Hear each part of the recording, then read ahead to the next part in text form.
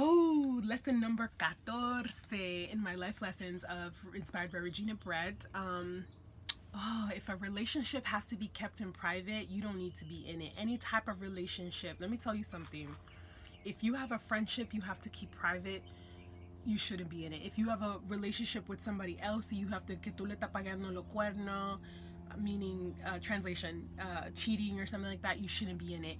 If you are talking to someone and you feel like you can't tell people that you're talking to them in any sort of way, and I'm gonna explain, you shouldn't be in it. And the reason why is that, like, when you're hiding things from it's not even from people, it's from your own self. Like, you have that hidden where you can't tell people that you love that, you know, you're seeing a therapist. And it's as easy as seeing a therapist, or like, and people that you trust. I'm not saying you're gonna go out and say, oh, I'm seeing a therapist, because people do judge and you feel some type of way if they judge you. I get that.